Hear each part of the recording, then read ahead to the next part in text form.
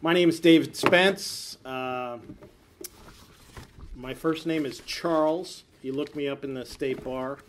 I didn't know my first name was Charles until I was about 8. It's because my grandfather's name was Charles, and his middle name was Dunkerley, and my father wanted to name me after his father, so Charles Dunkerley was never going to get by my mother, and so my name is a compromise. We'll call him Charles. We'll name him Charles. He'll have the same initials as Grandpa, but we're going with David. So anyway, I go by Dave. Let's see. Let's see if this thing works. What am I pointing it at? Oh, I'm pointing in the wrong direction. There we go. Okay, the fine print. This is educational purposes. Don't use this for selling tax planning ideas. The estate and gift tax regime is all about passing family wealth to the next generation or generations. And so I just kind of liked this cartoon, you know, iPhone, iPod, iPad, and Grandpa says I paid. So that's the idea, is Grandpa pays and the kids and the grandkids get away with murder. I'd like to introduce today the second generation of estate planners at Royse Law Firm, and that is Michael Zosky. Michael has been with us, what, about 4 years now? Yeah, something like that. And Michael is very competent in the field of estate and gift tax, and he has an LLM. He's a really smart kid, and you should listen to what he has to say. He's going to be talking to us about recent changes in the law. So he's going to give us an update on the new law, and then I'll talk to us, to you, and to myself, I guess. I'll talk to you guys about planning opportunities for the coming year. So take it away, Michael. I totally was paying attention when he told me what button to push. So yes, I'm Michael Zosky. I like that Dave said competent. I'm glad he added smart. That made me feel good, real good.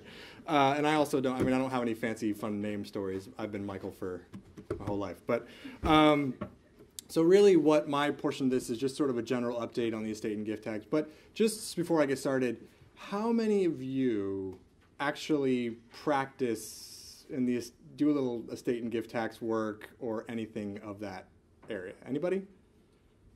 All right, more than one. Okay, so for some of you, there's going to be some introduction. I generally like to assume in these sort of things that not a lot of people practice in this area because a lot of times we get corporate type people. But so, ooh, I can see it here too. Good. So just as a general rule, with the estate and gift tax realm, the IRS taxes estates on their assets when someone passes away. There's an exemption from the estate and gift tax. It's unified together, which means that as of right now, as of 2016, a person can die holding $5.45 million and not have to pay any estate taxes. Anything in excess of that is subject to a 40% tax rate. A few years ago, Congress granted us a little gift. We like to call it portability, which allows surviving spouses to effectively steal the unused exemption from one spouse to another.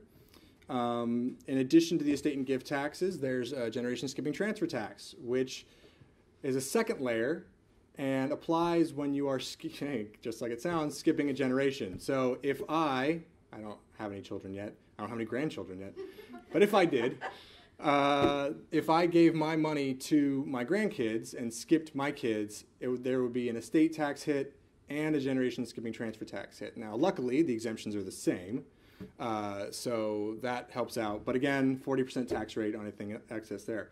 You cannot use portability for the GST tax, though. So that's per individual. You cannot port that to the next spouse. But all those two rules apply to U.S. residents and U.S. citizens, and U.S. residents having a different definition than the income tax rules. This is a domicile test. It's an intent-based test, so you can actually be different. But for non-resident aliens, their exemptions are way lower. It's $60,000. But it doesn't apply to everything. It only applies to property situated in the U.S., which is usually real property, tangible property, and certain other things like U.S. corporate stock.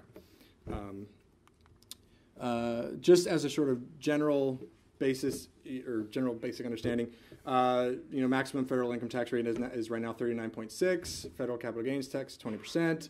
The Obamacare tax 3.8%, and the earned income tax is 0.9. The 3.8% tax, you might not think it applies, but when you're doing trust income tax returns, it does apply. So fiduciary income tax returns, it does apply. And you also hit that top ordinary tax rate really quickly. It's like $12,000 or something like that in income. But so here are the 2017 rates. Well, they're sort of projected, because usually by now the IRS has actually issued what the rates are going to be and the exemptions are going to be. But because it's the IRS and they like to take their time in doing anything, we don't actually have the final rates for next year yet. But they're projected, based on the inflation rates that were announced back in September, that the estate and gift tax exemption for next year is going to go up a whopping $40,000 to $5.49 million. Same with the GST exemption. The tax rates are the same, and gift tax annual exclusion, still $14,000, just like it's been for the last few years. I'm guessing at some point soon that might actually go up to $15,000 because it's rounded off, but not most likely next year. And again, non-resident aliens doesn't change. Their figures are not adjusted for inflation, so that $60,000 is a big deal. So if you have any clients that are non-resident aliens and they own a home in the U.S., that's going to take a huge tax hit. Because, well, especially if it's a California residence where the average price is almost $1 million, that's a huge tax that they're going to have to pay. And if they don't have any liquid assets, that property is going to need to be sold. What I want to talk about right now is the 2017 Green Book. These are the sort of wishes and what the president would like to have happen for tax matters, and I'm just going to be talking about the estate and gift tax related ones. Now, obviously, these are just proposed. They're never final unless Congress actually does something about them, but it does give you an indication of what the IRS and what the administrations are thinking. And if Hillary gets elected, you can probably assume that some of these will carry over. The capital gains tax rate they want to increase to 24.2%. which, if you add the net investment income tax to that, ends up at 28%, which is not chump change. They want to treat transfers of appreciated property at death or even lifetime as sales. So rather than gifts, when you're making a gift, it would be treated as a sale, which means you would have to realize the capital gains, if there is any, at that time. They want to change that with adding an additional $100,000 per person exemption for capital gains at death, which is portable to spouse. And they also want to, which I actually like this one, they want to make the Section 121 exclusion for residences. That's your $250,000 or $500,000 if you're married when you sell your house. Exclusion from gain. They want to make that portable to a surviving spouse, which I think is actually a really good idea. Most of these I really don't care for, but that one seems good. They also would love to change the tax rate for the estate tax up to 45% and drop the exemption down to $3.5 million for estate and gift. And they also want to uncouple that with the gift tax. So right now, the gift tax it's a unified credit. They have the same exemption as the estate and gift tax. But it wasn't always that way, and they want to drop it down that to be $1 million, and not be adjusted for inflation. They want to modify the rules for GRATs, which are grantor retained annuity trusts, and other grantor trust rules. They don't like that. For those of you who know what they are, they're split interest trusts. Or don't know what they are, they're split interest trusts that are designed to take advantage of getting appreciation out of your estate.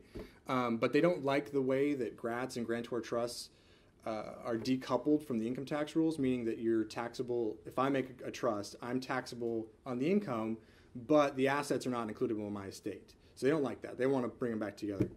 And they also want to deal with the fact that some states have gotten rid of their rules against perpetuities and limit the GST exemption to 90 years.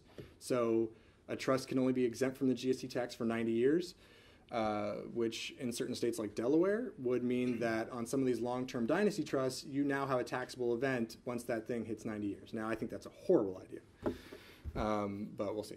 Now, this other one, actually kind of like in theory, they want to get rid of the need for what are referred to as crummy letters. These are trusts, or these are provisions in a trust that allow a person to take advantage of the annual exclusion, that $14,000. The rule there is that it has to be a gift of a present interest, and when you're gifting an interest in a trust, it's not really a present interest because there's all these rules about when you can actually get the money. So smart planners came up with these ideas about, well, if we give them a withdrawal right as to $14,000, then we can make it a present interest. Well, it's kind of a pain in the butt. It's administrative hassle. It oftentimes doesn't get done. And so they kind of want to get away with that, but they're going to limit the exemption from $14,000 per person to a $50,000 annual exclusion per donor, which I don't like that part. I like the concept, but I don't like the limitation on the money. And they also want to change the IRA distribution rules, where right now when you inherit an IRA, depending on how old the deceased person was, the rule is that you can usually spread those distributions out over your lifetime. They want to stop that and make it just 5 years, which can really be a hard thing. Last year, the House introduced, and the Senate also introduced a bill to repeal the estate tax. That has gone nowhere.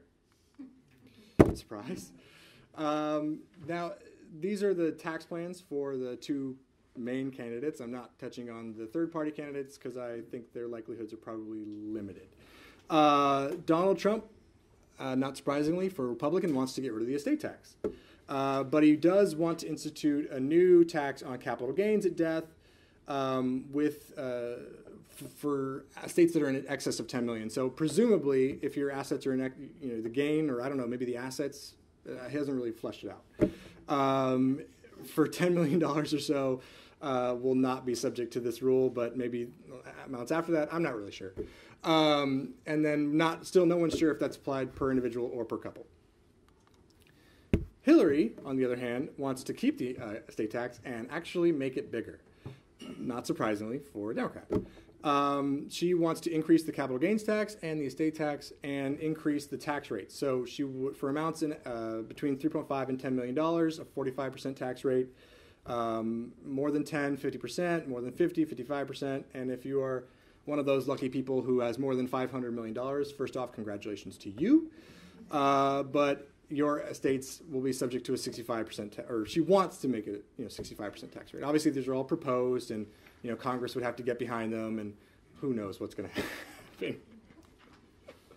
happen. So these are the actual things that are in effect now. I mean, these are new laws. Well, sort of. The proposed regs are still proposed, but they want to get them passed. This new rule. This is basis reporting for new IRS Form 8971. This was enacted in law last year, but because IRS can't do anything timely, it got delayed and delayed and delayed. And it does apply to estates who died last year, but the filing wasn't really until this year, and I think it's actually March of this year. Was when the actual deadline started to happen. But this new code section requires that a form be filed 30 days after the estate tax return is filed or due, depending on when it's actually filed. If you file it early, good for you. But it's 30 days after that. And basically you have to report to the IRS and the beneficiaries what the basis is supposed to be. And this is coupled with... well, real quick, it's not required when the gross estate and the adjusted taxable gifts is less than the basic exclusion amount, which is $5.45 million. It's not required when you're just doing it to make a GST allocation or exemption allocation, and it's not required if you're just filing a return to report portability and take the exemption. But it has to. The reason why that exists has to do with this new section here. The rule used to be, apparently, which most people didn't know about, that the beneficiaries didn't actually have to accept the basis that was reported on the 706. They could make an argument that I was never a part of the negotiations or determinations of that value, and then just try and make their own value. Honestly, I had no idea that was a thing. And I was at a seminar and someone announced this, and more than half the room said they raised their hands that they didn't realize this was a thing. But the IRS realized it was a thing, probably because someone had done it. So the rule is now that the beneficiaries basically have to accept the value that is reported on that 8971 or as later adjusted by the IRS. So if they come in and adjust the value in an audit, then that's the value you have to use for your basis when you're filing your income tax returns or selling assets that you received as an inheritance. Oh, I guess I should say, for those of you who don't know, when someone passes away, there's a step up in basis for fair market value for capital assets. So that's why this is important. Probably should have said that in the beginning, but whatever. And then the sort of big one is these nightmarish proposed regulations that the Treasury has come up with. Most commentators and most of Congress think that it's a giant cash grab and they're overstepping their bounds completely by trying to write new law. And in fact, they kind of contradict the actual Section 2704. So what the Chapter 14 rules are, the special valuation rules, and what they do, for those of you who aren't aware of them, they kick in certain circumstances to either value something as a gift when it might not have otherwise been, or part gift and part sale, or they want to change the valuation of something because they're going to disregard certain restrictions in that whatever transfer it was. In the case of 2704, these are restrictions on the value, restrictions that get disregarded for valuation purposes for estate and gift tax that deal with lapsing restrictions in an operating agreement or partnership agreement or buy-sell provision or shareholder agreement in a corporation or partnership. And they also deal with liquidation rights as well. The keys here is, what everyone likes to say is that these things sort of get rid of minority discounts when you're doing an estate or gift tax return. Right now, what a lot of us will do is, set up these partnerships or operating agreements that are sort of conforming to state law, as what Delaware statutes might be, what California statutes might be in terms of shareholder rights or member rights. And those provisions, if you're getting a minority interest, might make it seem like, the value of this isn't a straight, if I'm getting 1/3 of a partnership, the value might not actually be 1/3. It might be less than that because I don't have control. There's all these crazy restrictions in it, even if they relate to what the state law said. So real quick, 2704 deals with lapsing rights. So lapses in voting, liquidation, or other rights in a controlled corporation or partnership are treated as transfers, which is sort of concerning. So if you ever see anything like in an operating agreement or partnership agreement on a return that you're filing, and any of these rights have lapsed, that's a transfer, so just be aware of that. There is an exception where it doesn't apply with respect to interests that are not restricted or termination. That's in the regs right now, and we're fine with those. 270B, 2704B is restrictions on liquidations of an entity. There's 3 factors that you have to hit first. It has to be a transfer of an interest to a family member, and where the transferor members control the entity before the transfer.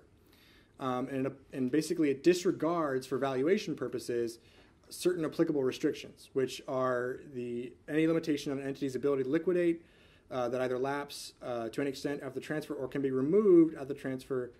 That's a typo. Of any member of the transfer family. But there's an exception.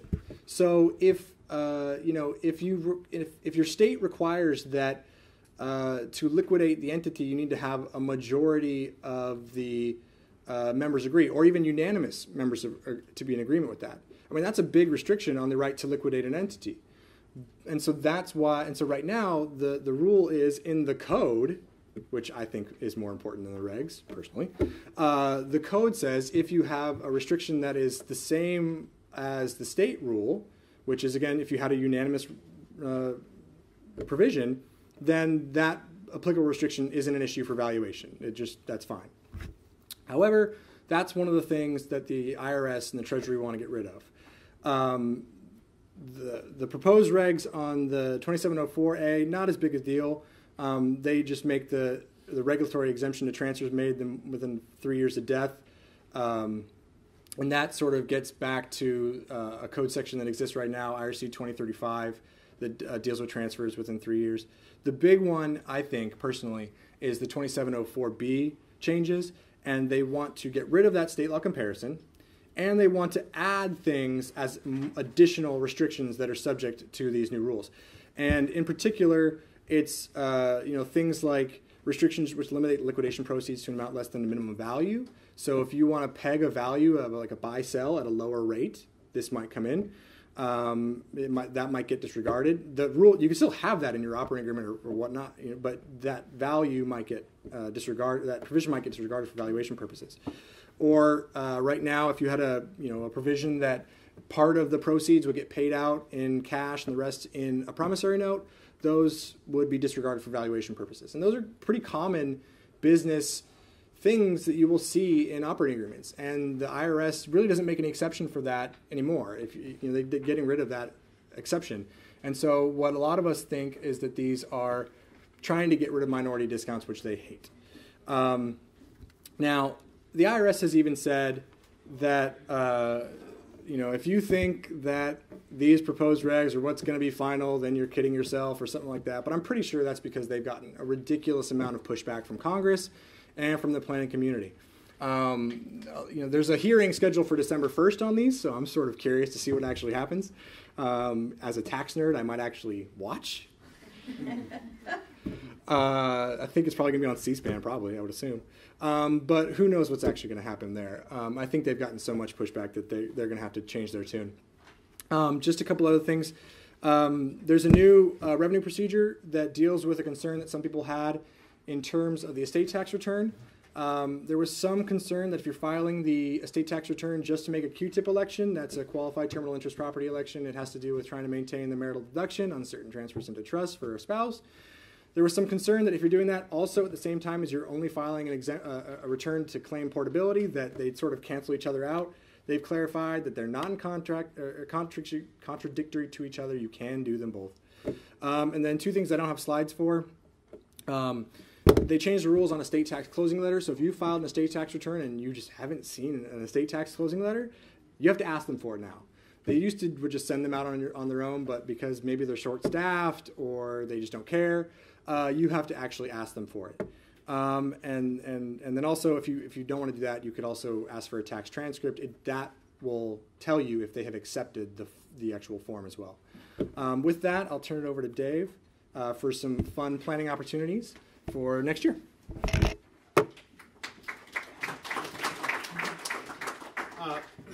Anybody, who's got the time? How much time do I have left? 25 after. 25 after? Okay, good. Perfect. Good work.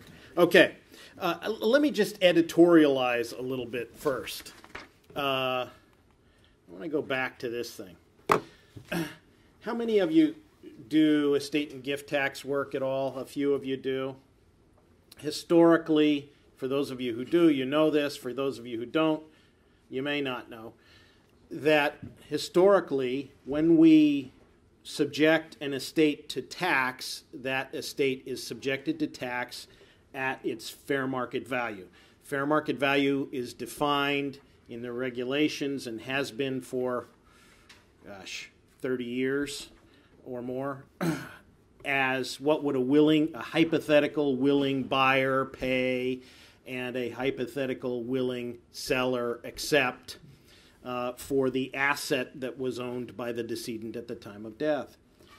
Now, with this change in the rules, if I have a family business, and let's say it's incorporated, or let's say it's an LLC, it's a family business, I now, and let's say I've made gifts during my lifetime, or not, maybe I even sold the assets, but I have a fractional interest in in that company. Maybe I have a 49% interest in the company. Historically, what would happen is the government would say, what would a hypothetical willing buyer pay and what would a hypothetical willing seller accept for a 49% interest, i.e. a non-controlling interest in a company? And so arriving at that valuation, we would start with what is the value of the company as a whole, and then we would maybe layer on some discounting factors for the fact that if someone were purchasing that a hypothetical person were purchasing that 49% interest, maybe it's not worth 49% of the whole. And those of you who work in the corporate world and you see M&A deals, you see that all the time. A non-controlling interest is not worth necessarily the same as that percentage of the total.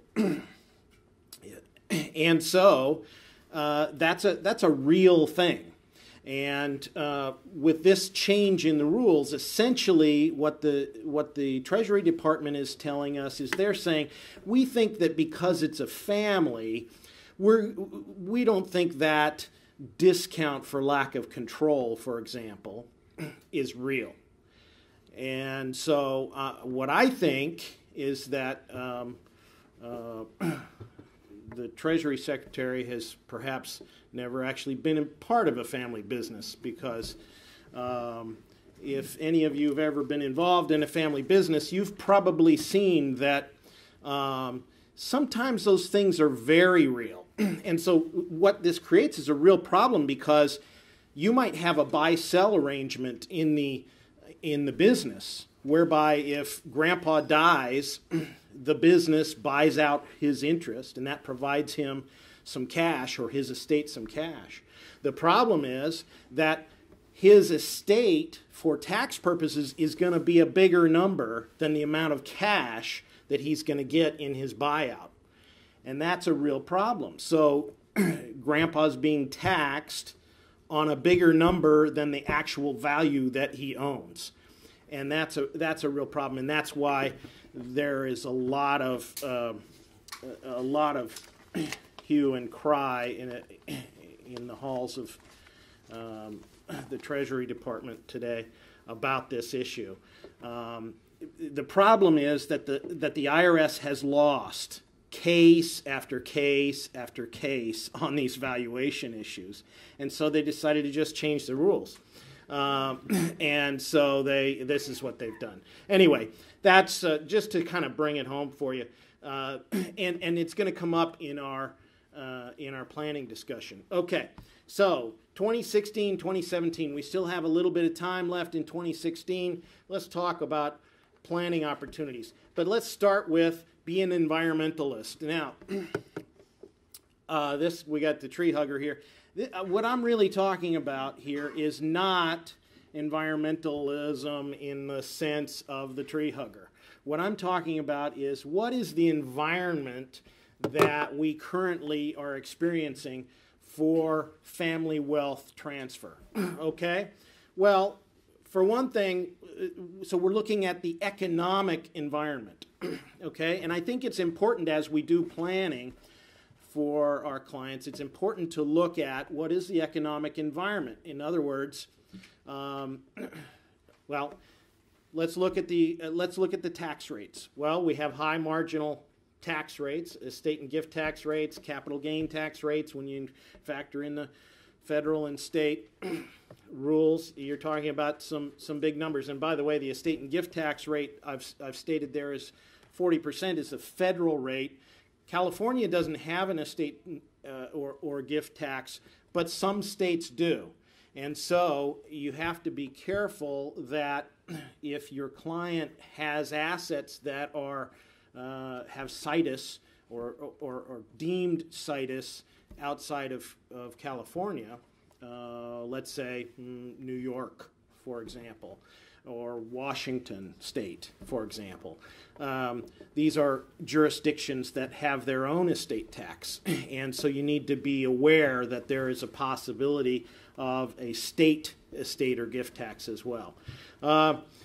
the other factor that comes into play in the estate planning environment today is the low interest rate environment that we have.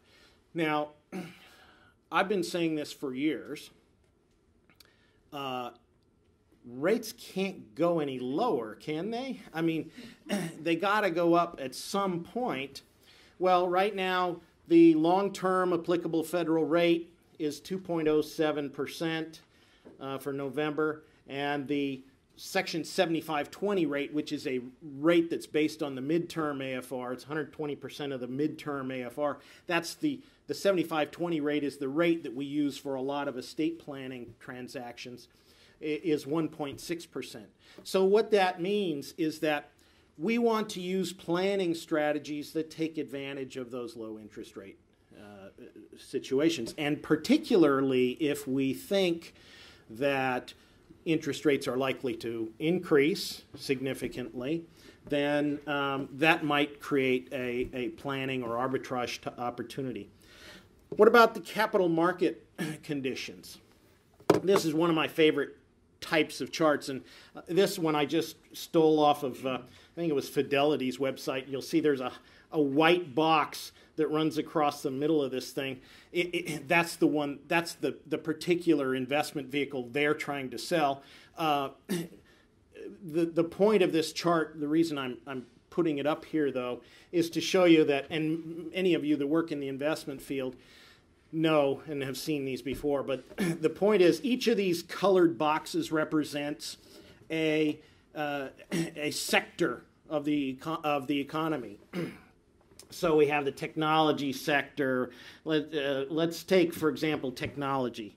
Technology is that sort of purple box that in 2016 is third from the top. But if you follow the purple box, this ranks them according to which is the better for each year is across the top and which is the worst is for each year is across the bottom. So if you follow that technology sector, you can see this year it's for 2016 so far it's third from the top. But if you go back to 2013, it was third from the bottom, and so it sort of goes around like that. So if anyone can predict what color ends up in what ranking each year, then you're going to make a lot of money, right? But the reality is it's very difficult to predict. And so we want to take into account some of this unpredictability as well. So what are our strategies for 2016, 2017? I'm going to start with the old and boring ones. We have a gift tax annual exclusion of $14,000 per donee per year. And for 2017, we don't know, but we're guessing it's going to be $14,000. We want to make sure that we use those annual exclusions in an efficient way. And so there is also an exclusion from the gift tax for certain medical and educational expenses. So if Grandpa wants to pay for granddaughter's college, Grandpa can do that if he pays tuition directly to the institution. If he instead gives cash to granddaughter and says, use this for your tuition, that's a taxable gift. So we want to make sure Grandpa makes the payment directly to the educational institution, and thereby allowing him to make an additional $14,000 cash gift to granddaughter, right? Beware at the bottom in red there, I think that's red. In red there we have beware of the GST annual exclusion because the GST, generation skipping transfer tax that Michael talked about, has a different set of rules for when the annual exclusion applies. So you have to be careful. Just because you got a gift tax annual exclusion because of those crummy letters that Michael talked about doesn't necessarily mean you got a generation skipping transfer tax annual exclusion. So be careful with that. What are some interest rate driven strategies? Grantor retained annuity trusts, who knows what those are? If you were at tax camp last year, I talked about them. I'm sure you've got it memorized. So grantor retained annuity trusts, I think last year I said, interest rates have to go up by next year. They didn't. Yeah. There's something called a charitable lead annuity trust. I talked about this one last year. Also driven by interest rates. Certain life insurance strategies are driven by interest rates because the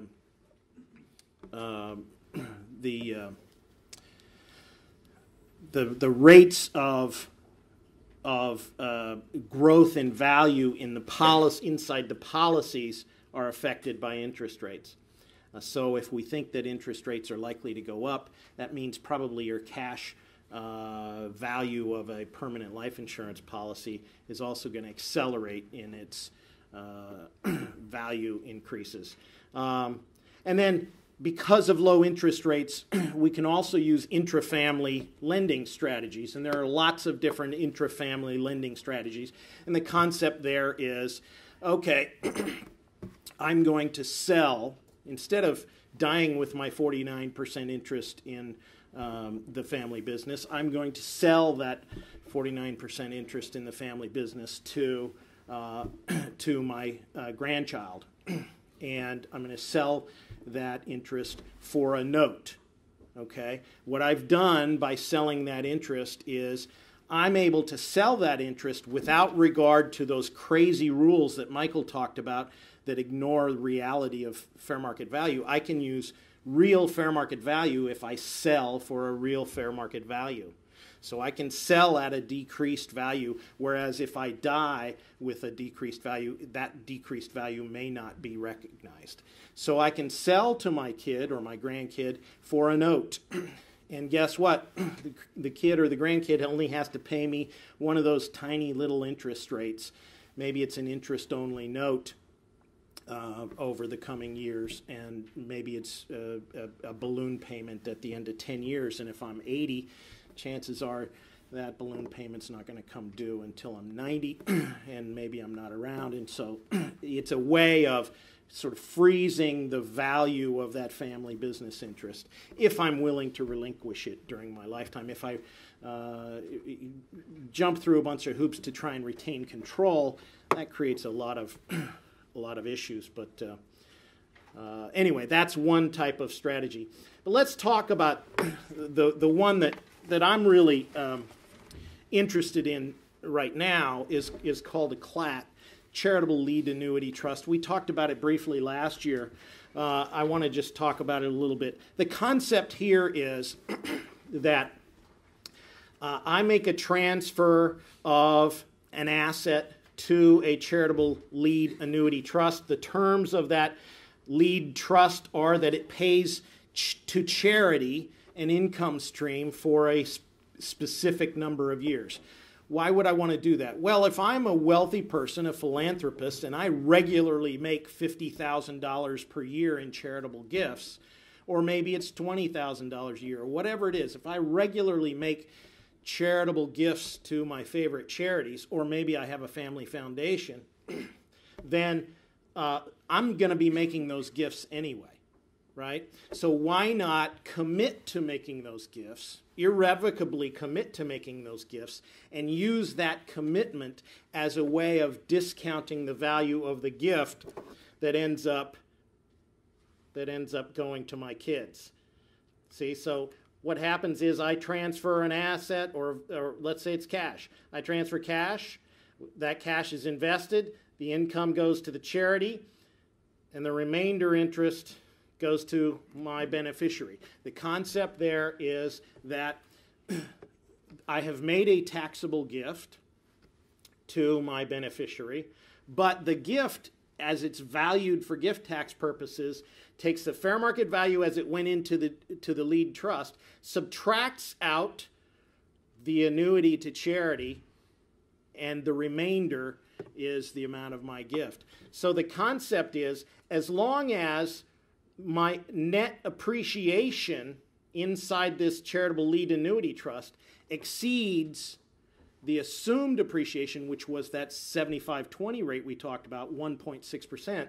So as long as I'm getting more than 1.6% in appreciation, I'm shifting appreciation to the next generation free of gift or estate tax. That's how that works, okay?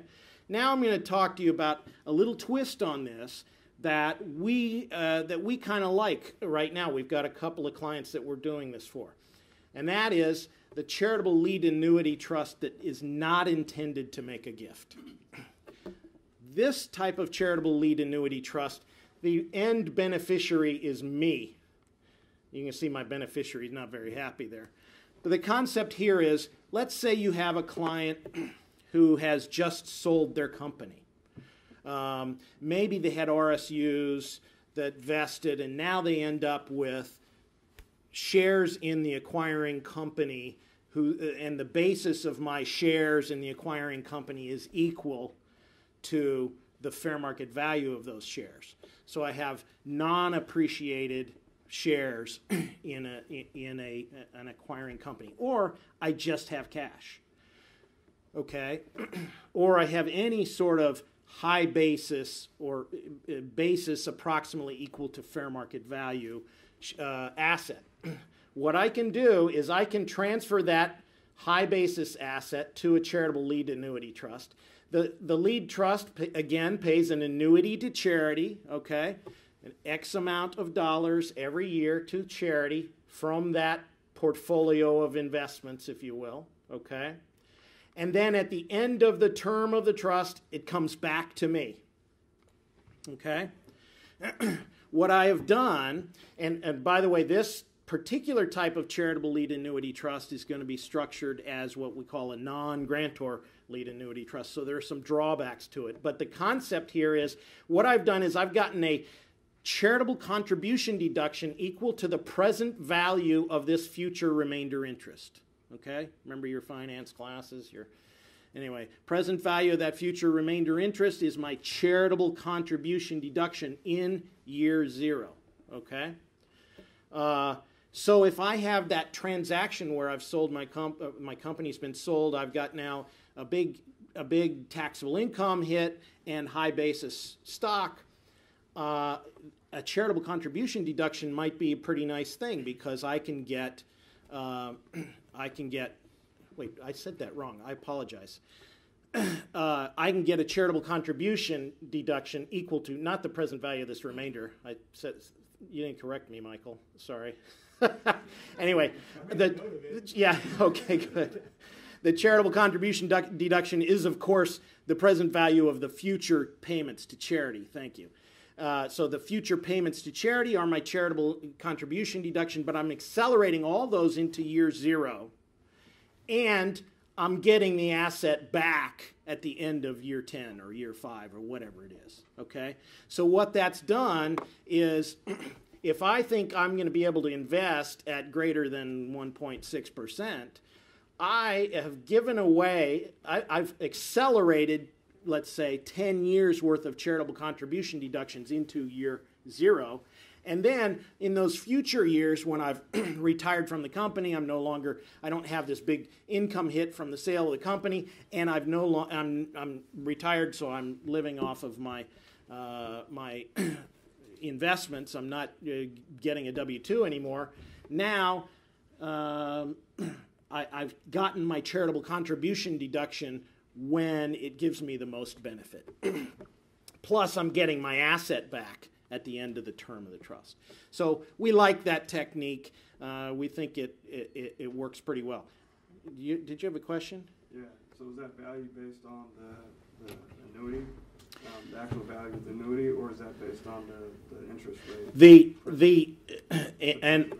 I know you, so I know why you're asking. The question, the value of, if you're asking the value of the charitable contribution deduction is equal to the present value of the annuity. So under the terms of the trust that I've created here, this is me, under the terms of the trust that I've created, I set how much goes to charity on an annual basis, okay? And the present value of those future income payments to charity is my charitable contribution deduction, okay? Is that from the interest rate? No, that is set by the contract I have with the trustee in creating the charitable annuity. But it works really well because interest rates are low, because I think I can invest a portfolio of assets at greater than 1.6%.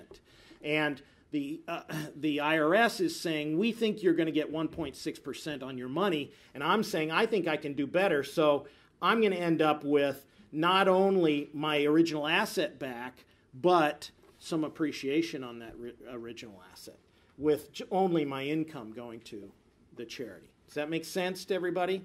So that's the concept there. Sorry for getting that swapped in my head. Okay.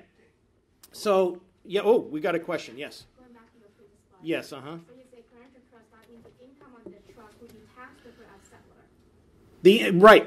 This one is a non-grantor trust. Oh, I'm sorry. This one's a thank you. This is the grantor trust. So the income of this thing, yes, exactly. So the income of this thing gets taxable to the settlor. But remember, if let's say it's a piece of rental property in here. You could have income going to charity and the appreciation coming back here. The income would be taxable to me, okay? But the appreciation, I'm not paying tax on that anyway. That's going to come back to me. I'm going to die, and then I'm going to get my stepped-up basis. So the concept is, yes, I'm going to pay income tax on that income, but I'm doing it in a year when my income tax rates are lower because I have retired, right? I just want to add something. For this particular class, unlike the one where it's a non-grantor trust, this one is more of an income tax planning strategy than, say, an estate tax planning strategy, because you're getting the asset back in this case, so you're not removing it necessarily from your estate. That's right. So it's purely an income tax play, as opposed to this one, which is purely a gift tax play. Okay, we're shifting wealth to Junior here. This one, we're not shifting wealth to Junior. We're just getting an income tax deduction. Okay? All right. Considerations for CPAs.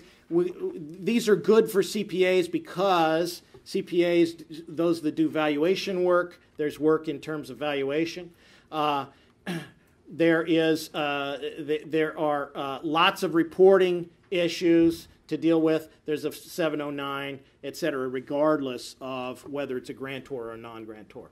Okay, the other technique that we like today is the concept of getting income out of California. This is, again, an income tax planning strategy. And just to look at, once again, California gets rated among the 10 worst business tax climates in the United States, according to Tax Foundation. So, lucky us. So the other technique that we've been doing a fair amount of lately is shifting assets out of California for income tax purposes. And one of the techniques that we use, again, this is one I talked about last year, but it hasn't gotten any better, so we think it still works today. And that is, how do we get income out of California if I'm still here? Right? I'm the taxpayer. I'm still here. How can I get my income out of California?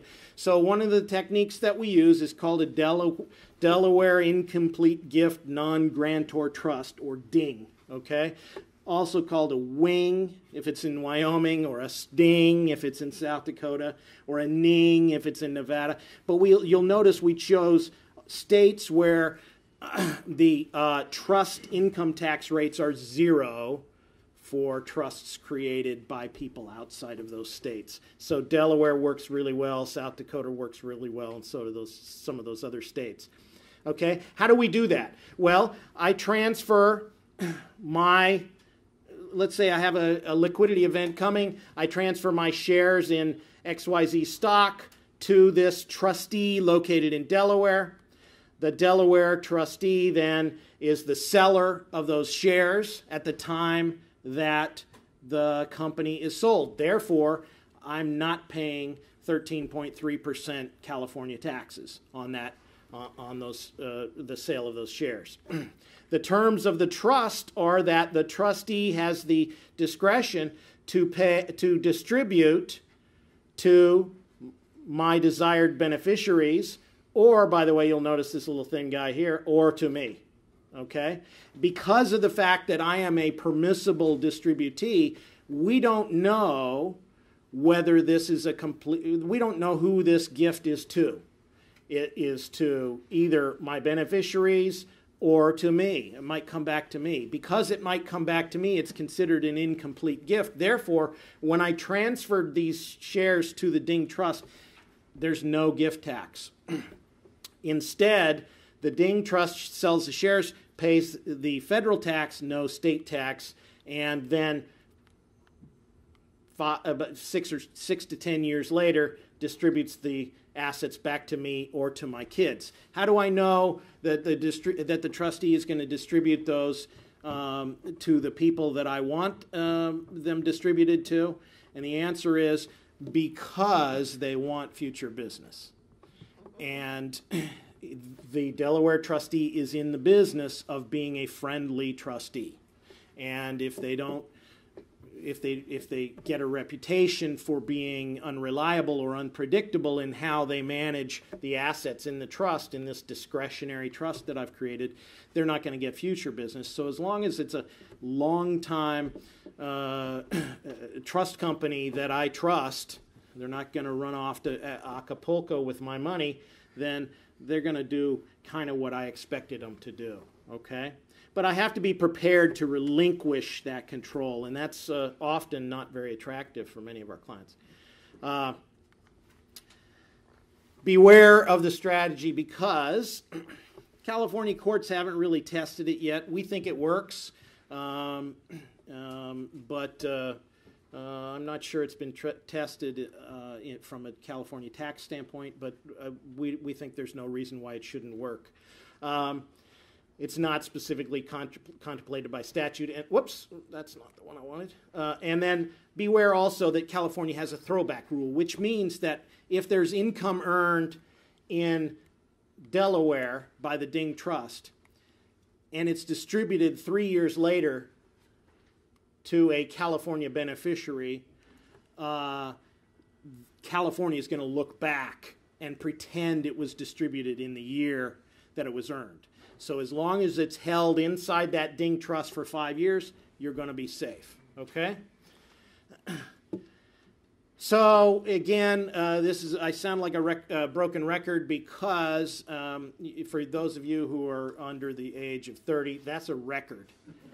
And it used to be this vinyl thing. You put a needle on there and it played music. They're retro now. Yeah. Okay. Well, what's not back is what they used to have when I was a kid, which was if you had a scratch in the record, it would skip, and it would just repeat, repeat, repeat. And so if you put a nickel on this little guy right here, it would go right through the scratch, and it would keep going. So put a nickel on the needle. So in other words, you're sick of hearing last year's planning ideas. Let's talk about this year. And then I'm almost done here.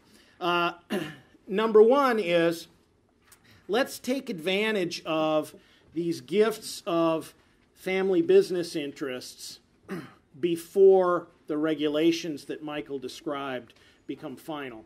So if we have clients that have family business interests and they're looking to transfer those anyway, let's get them done sooner rather than later.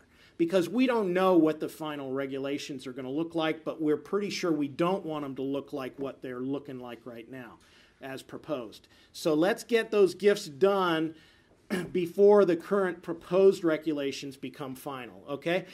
Number two, if the regulations as they currently exist are made final, we might have to switch up the way we do business. It used to be that we always wanted to wrap a gift in a family limited partnership or a family LLC so that we could create these discounts based on lack of marketability, lack of control. Now, maybe we just want to give naked assets. Let me give you an example. If I owned this building, and let's say it's worth $25 million. I don't know what it's worth. Let's say it's worth $25 million.